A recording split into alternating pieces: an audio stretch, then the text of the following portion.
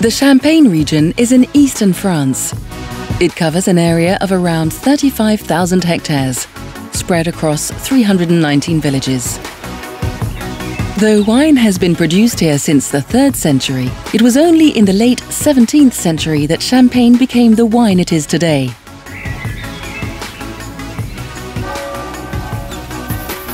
The climate, soil, subsoil, and topography create a specific terroir, which gives the wines unique characteristics. The subsoil is limestone, predominantly chalk, providing the vines with a steady supply of water. This is a harsh climate for vines. Subject to both oceanic and continental influences, it offers regular rainfall throughout the year, ideal sunshine in summer, but severe frosts, feared by growers in winter and spring.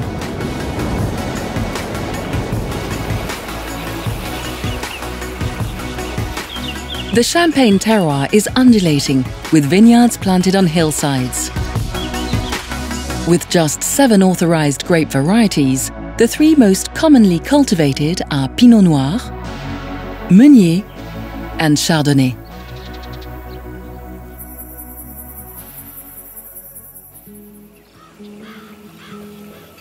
In order to fully exploit the harsh climatic conditions, Champagne growers have developed a specific know-how, passed down through generations.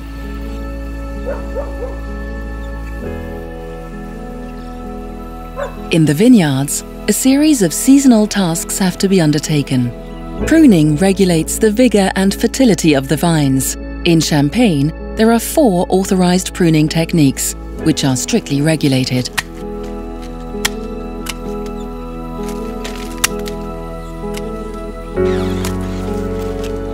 Tying up involves attaching the canes to training wires in order to keep vine growth under control.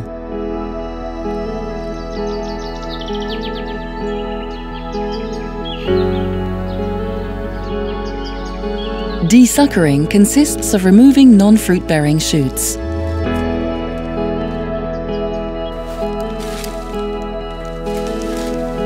Once the training wires have been raised, the vines are trellised to provide maximum ventilation and exposure to sunlight.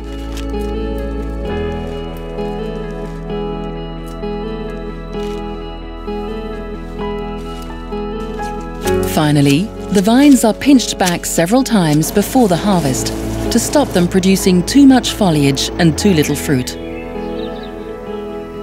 In the never-ending pursuit of excellence, Champagne growers are committed to a rigorous, sustainable development policy, respecting landscapes and biodiversity,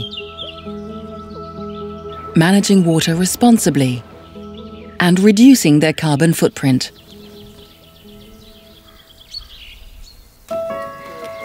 It's harvest time. Around 100,000 pickers are busy in the vineyards. The ripening of the grapes is carefully monitored. For every village and every variety, the date of the harvest is set when the grapes reach optimum ripeness.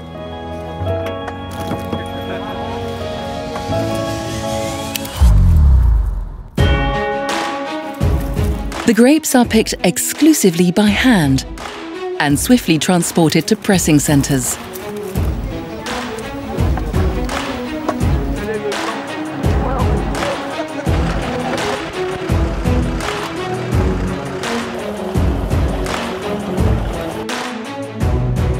Similar to harvest yields, pressing yields are regulated.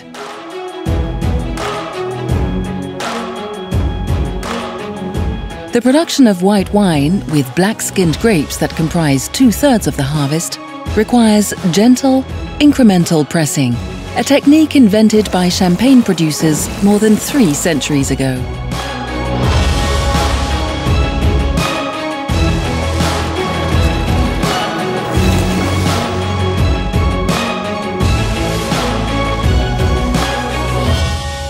The juice is ready for the first stage of winemaking, alcoholic fermentation, which transforms the grape juice into wine. After several months of resting, the base wines are ready for blending.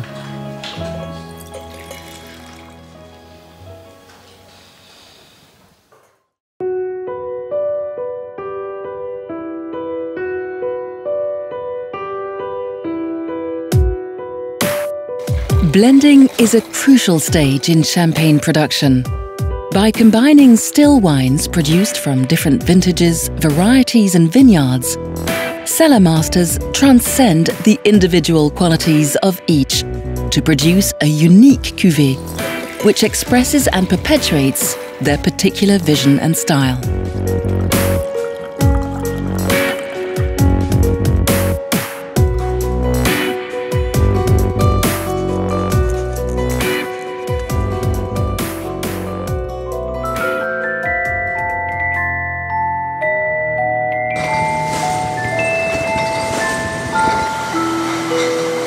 Once the wines are blended, they're bottled and aged in cellars for a minimum of 15 months.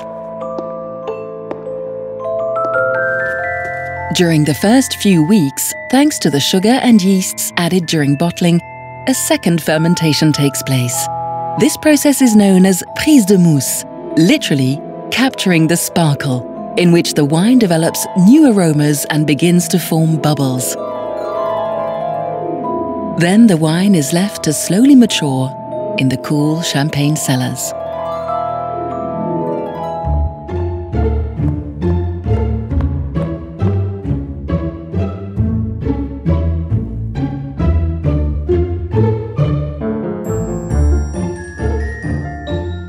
After aging, the lees that are formed in the bottles must be removed.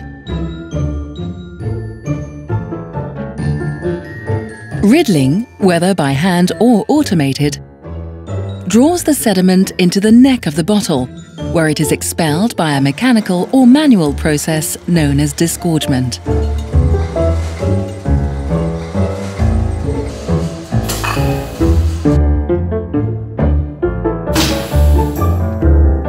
The finishing touch is dosage, the addition of a small amount of sugar diluted in the wine to determine the style of the champagne. Extra brut, brut, sec, demi-sec, etc. Sealed with a cork, wire cage and foil cap, then labelled, the bottle of champagne is ready to embark on a new journey.